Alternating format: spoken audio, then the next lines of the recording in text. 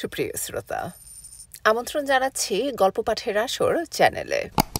শুরু করতে যাচ্ছি অতীন বন্দ্যোপাধ্যায় রচিত মানুষের ঘরবাড়ি উপন্যাসটির প্রথম পর্ব।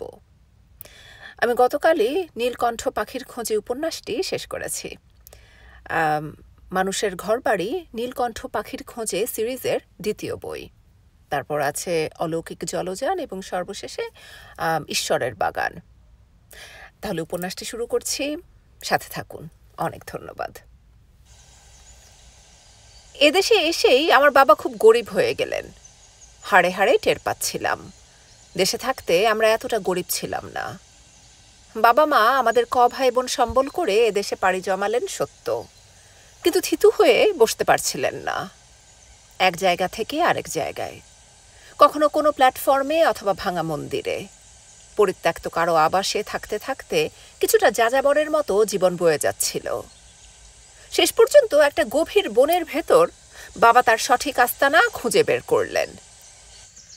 আমাদের কাজ ছিল সকাল হলে জমির জঙ্গল কাটা, আগাছা সাফ করা, মানুষের নতুন ঘরবাড়ি যেমনটা হয়ে থাকে, অথবা সেই প্রাচীনকালের মতো কোথাও জল এবং জমিতে উর্বরা শক্তি থাকলেই যেমন জনপদ গড়ে উঠত, আমরাও তেমন একটা জনপদের আদি বাসিন্দার মতো জায়গাটাতে এসে উঠেছিলাম।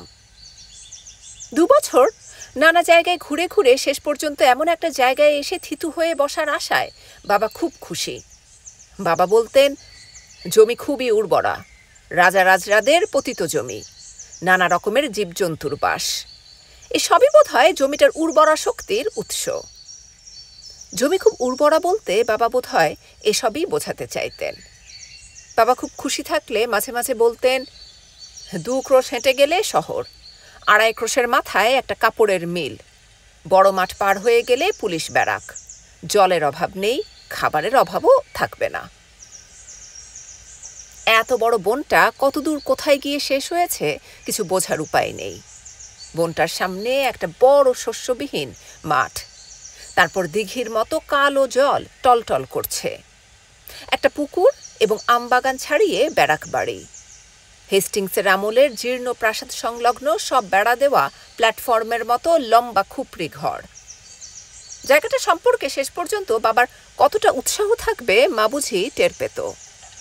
সংশয় ছিল হয়তো আবার কোনো নবর বাবার খবর পেয়ে বাবা উধাও হতে চাইবেন। জমিটার প্রশংসায় মা বেশি রাগ করত না, প্রায় সময় চুপচাপ শুনে যেত, কিছু বলতো না।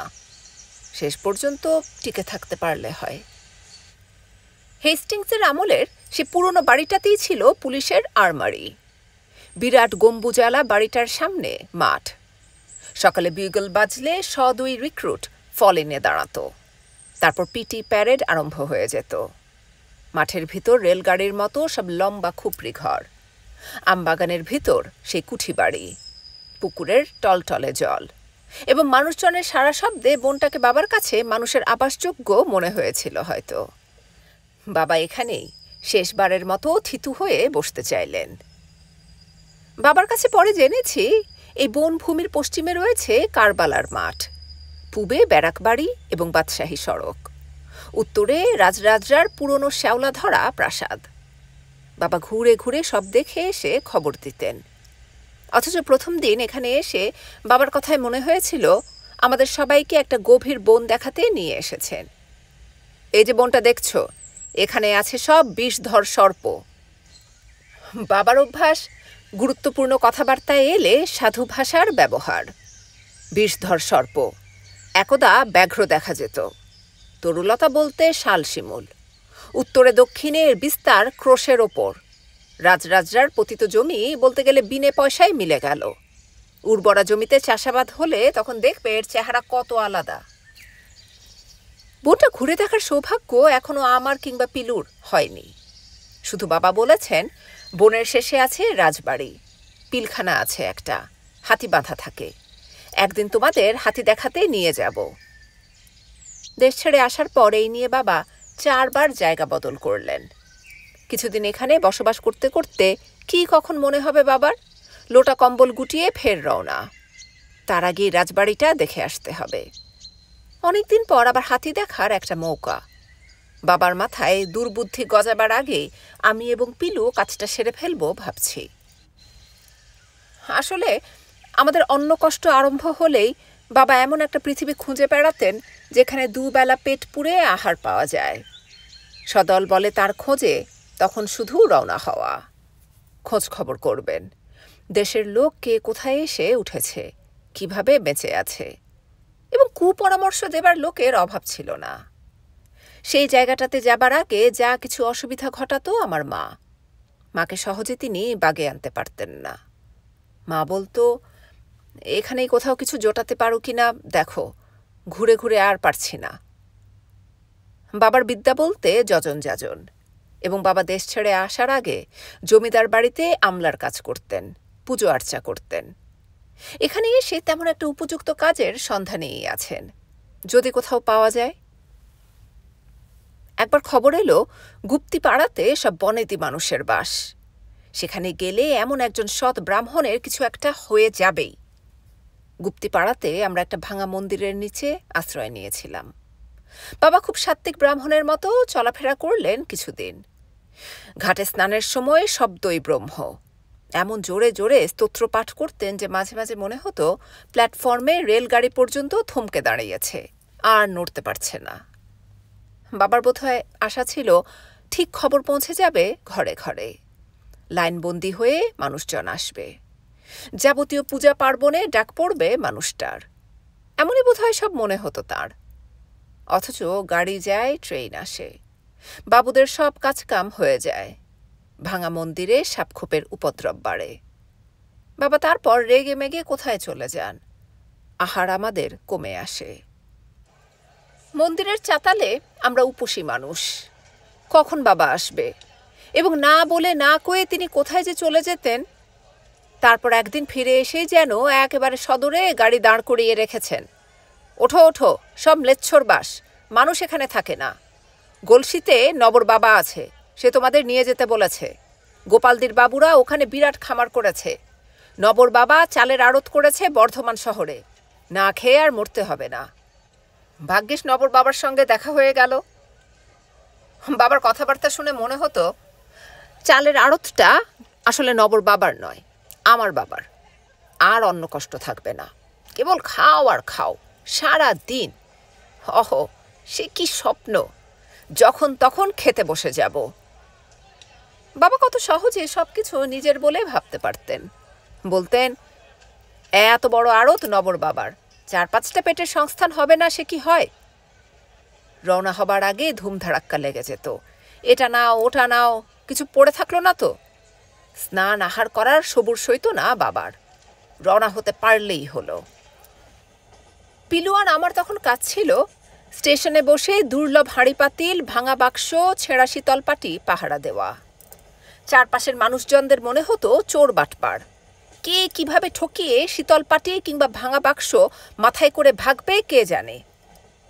আর ট্রেনে সে পকেটমার হইতে সাবধান, এমন সব বাক্য জোরে জোরে পড়তে আমাদের ভালো লাগতো।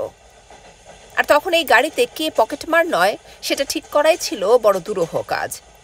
মনে হতো সবাই পকেটমার, গাড়িতে সবাই সবাইকে বুঝি পকেটমার ভাবছে। আমাদের যা চেহারা এবং যা অবস্থা, সহজেই সবাই পকেটমার ভেবে ফেলতে পারে।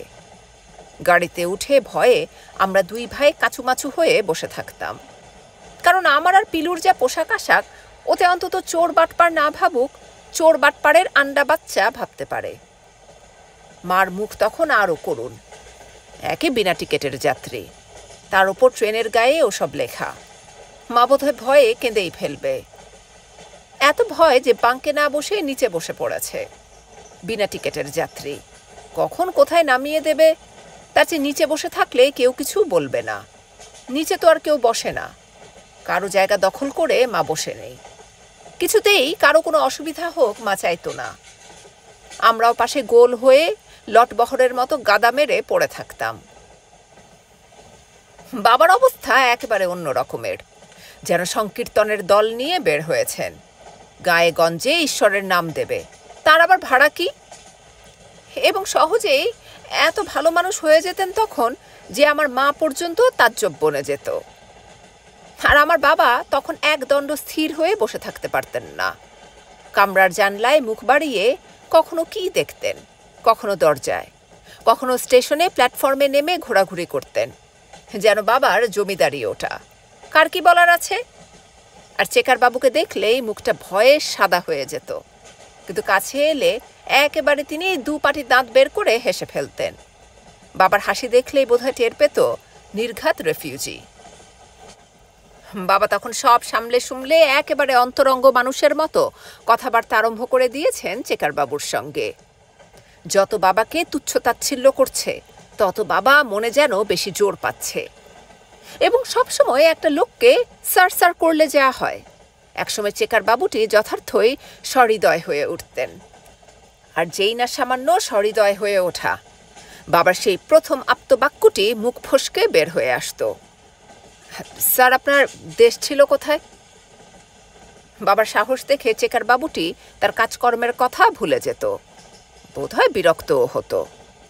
আচ্ছা ফিচের লোক তো, তোমার কি এত দরকার আমার দেশের বাড়ির খবরে? আমরা নানা জায়গায় ঘুরে ঘুরে বাবার সঙ্গে এই আপ্তবাক্যটির মূল ভাবার্থ ততদিনে আবিষ্কার করে ফেলেছি। ঢাকা জেলার মানুষ আমরা, এতটা সগৌরবের জেলা বাংলাদেশে আর যেন একটাও নেই।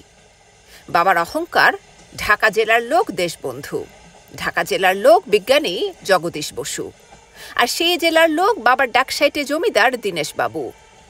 এই তিন ব্যক্তি বাবাকে তার জেলা সম্পর্কে আমাদের এই দুঃসময়ে খুব অহংকারী করে রাখে মাঝে মাঝে।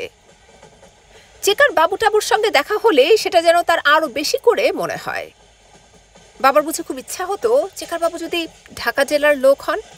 ঢাকা জেলার লোক হলেই নিশ্চিন্ত, একই জেলার মানুষ, সুতরাং ভাই ব্রাদারের মতো।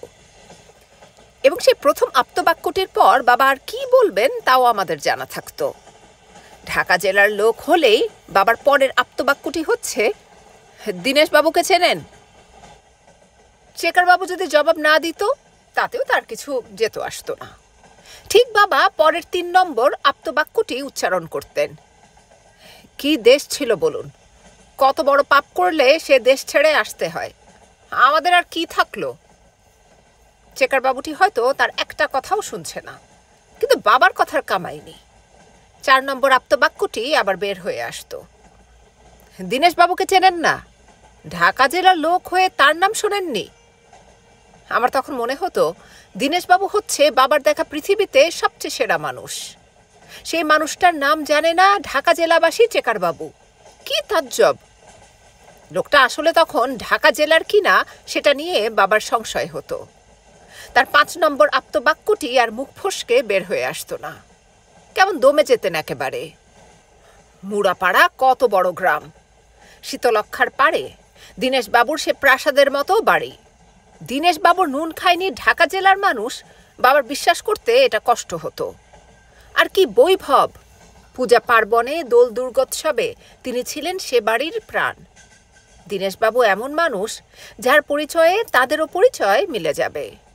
এবং বাবার মুখ দেখলেই আমরা টের পেতাম তার ৬ নম্বর এবং শেষ আপ্তবাক্যটি এবারে বের হয়ে এলো বলে, আমাদের এমন দিন ছিল না মশাই, যা দেখছেন বুঝছেন আমরা তা নই। তখনই মা আমার নড়ে চড়ে বসত। বাবার এই অসহায় উক্তি এতবার মা শুনেছে যে আর সহ্য করতে পারত না। বাবার এই দিনহীন উক্তি মাকে ভীষণ ক্ষুব্ধ করে তুলত। এবং তখনই মনে হতো বাবার এবার ডাক পড়বে, দেখ তো বিলু, লোকটার সঙ্গে তোদের সেনাপতি কি এত বেজর বেজর করছে। আমি উঠে গিয়ে বলতাম, বাবা তোমাকে ডাকছে। কে ডাকছে, কেন ডাকছে বাবার সব জানা। বলতেন, হ্যাঁ যাচ্ছি যাচ্ছি। কিন্তু যতই তিনি চড়া গলায় কথা বলুন না কেন, তার আর এক দণ্ড দেরি করার সাহস থাকতো না। পৃথিবীতে হ্যাঁ এখন একমাত্র যাকে সমীহ করার সে হচ্ছে আমার মা। পাশে চলে এসে বলতেন, ডাকছো কেন, কি অত বেজর বেজর করছো। বাবার রক্তবোধ হয় গরম হয়ে যেত। এবং সেই এক কথা, আরে রণসাজে আছি, এখন কে কোথায় কি করে বসবে তার আমরা কতটুকু জানি, সবাইকে খুশি না রাখলে চলে। রণসাজে কথাটা বাবা খুব ইদানিং ব্যবহার করছেন, আর মাও বাবাকে সেই সুবাদে সেনাপতি আখ্যা দিয়েছে। এখন আর মা তোদের বাবা না বলে বলে, তোদের সেনাপতি কোথায় গেল রে। বাবা আবার লাফিয়ে কামরার দরজায় ছুটে গেলে মা বলতো, দেখ তোদের সেনাপতি কার সঙ্গে আবার পরামর্শ করতে গেল। আমরা বুঝতে পারি মার ভয়টা কোথায়। এমন একটা যুদ্ধের ফ্রন্টে বাবা বোধ হয় তার স্ট্র্যাটেজি ঠিক করতে পারছেন না। মার ভয় সে চেকার বাবুটির সঙ্গে পরামর্শ করে হয়তো স্টেশনেই নেমে পড়বেন না নামিয়ে দেবে কে জানে। কোনো কিছু ঠিকঠাক নেই। কি যে হবে, কিছু বললেই রেগেমেগে বলবেন, যুদ্ধক্ষেত্রে রণসাজে আছি, কখন কি হবে কিছু বলা যায় না। মার তখন আর কোনো উপায় থাকে না। মতিভ্রংশ হয়েছে তোমার। মা খুব বেশি গালাগাল দিলে বাবাকে এমন সব নিষ্ঠুর কথা বলতো। মা কোনো উপায় না দেখে বলল, যা তো কি বলছে শোন। খুব সন্তর্পণে দরজার কাছে এগিয়ে গেলাম। ট্রেন তেমনি দ্রুত আমাদের নিয়ে কোথাও যাচ্ছে। কাছে যেতেই বাবা বললেন, তোর মাকে বল সামনের স্টেশনে নামবো। মার কাছে ফিরতে না ফিরতেই দেখলাম বাবাও ফিরে এসেছেন। সেই আমাদের হাঁড়ি, পাতিল, শীতল পাটি, একটা পেতলের কলসি, দুটো বালতি এবং জীবন ধারণের যা কিছু প্রয়োজন। কারণ আমাদের সঙ্গে এমন সব মহামূল্য সামগ্রী রয়েছে যে একটা ফেলে গেলে প্রচণ্ড সর্বনাশ হবে। বাবা গুনতে থাকলেন, আমিও গুনে দেখলাম। পিলু টেনে টেনে নিয়ে যাচ্ছে। সব ঠিক নিয়েছে কিনা মা একবার গুনে দেখল। একটা শেষ পর্যন্ত কম পড়ে যাচ্ছে। কি গেল খোঁজ খোঁজ, যা চোর বাটপাড়ের দেশ, কোনটাকে নিয়ে যাবে। খুঁজে পাওয়া গেল একটা ছেঁড়া চটের বস্তা। বাবা মহা খুশি কিছুই খোয়া যায়নি দেখে। তার ছেলেরা যে ভীষণ উপযুক্ত হয়ে উঠেছে এই ভেবে তিনি হয়তো গান ধরে দিতেন। কিন্তু স্টেশনে ট্রেন তখন থেমে গেছে। বাবার আর গান গাওয়া হলো না। হাঁক ডাক শুরু করে দিলেন। যারা স্টেশনে নেমেই দেখতে পাবেন নবর বাবা দাঁড়িয়ে আছে। বাবাকে মহামান্য মানুষের মতো স্টেশনে নিতে এসেছে নবর বাবা। কেউ স্টেশনে ছিল না। বাবা স্টেশনে নেমেই খোঁজাখুঁজি করলেন। কোথায় নবর বাবা, কোথায় সেই গোপালদি বাবুদের খামার। যাত্রীরা চলে গেলে শুধু ফাঁকা প্ল্যাটফর্ম পড়ে থাকলো। অথচ এমন একটা অচেনা নির্বান্ধব জায়গায় বাবা এতটুকু ঘাবড়ে গেলেন না। সন্ধ্যা হয়ে আসছিল, কোথায় আর অন্ধকারে খোঁজাখুঁজি হবে। স্টেশনে থাকার মতো একটা ব্যবস্থা হয়ে গেল। স্টেশনের কল থেকে বাবা জল নিয়ে এলেন। প্ল্যাটফর্মের এক পাশে ছোট মতো একটা শেডও আবিষ্কার করা গেল। শেডটা পাওয়ায় জায়গাটা ভালোই মনে হচ্ছে। নবর বাবা কোথায় থাকে, নবর বাবা এবং তার ঊর্ধ্বতন পিতৃপুরুষের পরিচয় দিয়ে দু একজনের কাছে খোঁজ খবরও নিলেন বাবা। সবাই বাবার কথাবার্তা শুনে গা ঢাকা দেওয়াই শ্রেয় মনে করল। কেউ আর দাঁড়ায় না, বাবার কথা শুনেই পালায়। অন্ধকারে অদৃশ্য জনতার দিকে বাবা তখন হাঁ করে তাকিয়ে থাকেন। গোপালদের বাবুরা আছেন এখানে, কোন দিকটায়? তারও খোঁজ খবর পাওয়া গেল না কিছু। বাবা কি বুঝে আর আমাদের কাছে আসতেও সাহস পাচ্ছিলেন না। ঠায় হতভম্ব হয়ে দাঁড়িয়ে থাকতে দেখেই মার বোধহয় মায়া হলো। বলল, ডেকে আন। ফিরে এসে খুব নম্র গলায় বাবা বলল, ধনবউ, আজকের মতো এখানে রাত কাটাতে হবে দেখছি। মার যেন কোনো আর আপত্তি নেই এতে, অথবা মার চোখ মুখ দেখে বোঝা গেছিল বিপত্তি বাড়বে বই কমবে না। শুধু বলল, শ্রীশপাল এখানে কোথায় থাকে না জেনেই চলে এলে? সেই তো বর্ধমান স্টেশনে দেখা, সব বললাম। শুনে বলল, আমাদের এদিকে চলে আসুন, বামুনের অভাবে পুজো পার্বণ সব ভুলে যাচ্ছি। পিলু ইতিমধ্যে কিছু খড়কুটো সংগ্রহ করে ফেলেছে। ওর খাবার ঠিক না থাকলে মাথা গরম হয়ে যায়। বাবার উপর ভরসা করে থাকতে সে বোধহয় আর রাজি নয়। সে আর মায়া কিছু শুকনো প্যাকিং বাক্সের কাঠও নিয়ে এসেছে। মা তাড়াতাড়ি কাঠগুলো লুকিয়ে ফেলল। শীতল পাটি দিয়ে সে কাঠগুলো ঢেকে রাখা হলো। আর প্ল্যাটফর্ম পার হলে বর্ষার জল, নালা ডোবা। ডোবা থেকে পিলু অন্ধকারেই কিছু কলমি শাক তুলে এনেছে। মা সবই সযত্নে রেখে দিল। কুপি জ্বালানো হলো। বাবা ফের স্টেশন মাস্টারের কাছে হাজির হয়ে আদ্যপান্ত খুলে বলছেন। শুনতে চায় না, তবু বারবার করে বোঝাচ্ছিলেন। শ্রীশপাল আমাকে কি বিপদে ফেললো বলুন তো, এখনই ছেলে পোলে নিয়ে কোথায় উঠি? ফিরে এসে বাবা খুব মিনমিনে গলায় বললেন, বুঝলে ধনবউ, একটা চিঠি দিয়ে এলে ভালো হতো। ও জানবে কি করে আমরা এখানে এসে বসে আছি? আমাকে তিনি বললেন, মার যা লাগে এনে টেনে দিস, আমি আর একটু খোঁজাখুঁজি করে দেখি কে কোথায় আছে। মা বলল, কোথাও যেতে হবে না, সকালে দেখা যাবে। আমিও বললাম, সকালেই দেখা যাবে বাবা। মা কোলের ভাইটাকে ঘুম পাড়াচ্ছিল, খুব জোরে কথা বলতে পারছে না। পারলে যেন বলতো, পুনু ঘুমোচ্ছে, ওকে আর জাগিয়ে দিও না, জেগে গেলেই খেতে চাইবে। সকালে কি আর সময় পাবো? যেন কত কাজের মানুষ বাবা।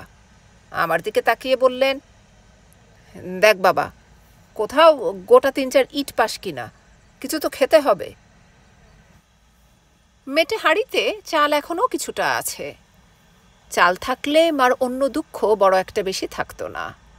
চাল ফুটিয়ে দেওয়া যাবে।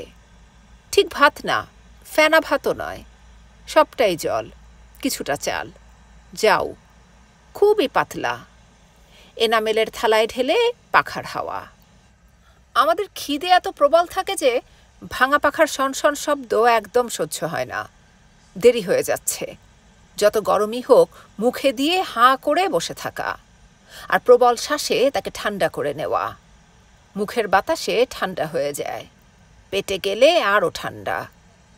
বাবা আমাদের খাওয়া দেখতে দেখতে বলতেন, তোরা বড় হাতে, এমনভাবে খাস যেন জীবনে ভাত খাসনি, আস্তে খা, গাল গলা পুড়ে গেলে ডাক্তার পাবো কোথায়, সময় যা যাচ্ছে। প্ল্যাটফর্ম পার হয়ে যাবার সময় কাউন্টারে দেখলাম স্টেশন মাস্টার মশাই টেবিলে ঝুঁকে কি লিখছেন। একবার অফিস ঘরটার পাশে দাঁড়ালাম। দরজা খোলা, 2-3 জন বাবু মতো মানুষ বসে বসে গল্প করছে। টরে টক্কা শব্দ হচ্ছে। কেমন একটা আশ্চর্য স্বপ্নের মতো পৃথিবী।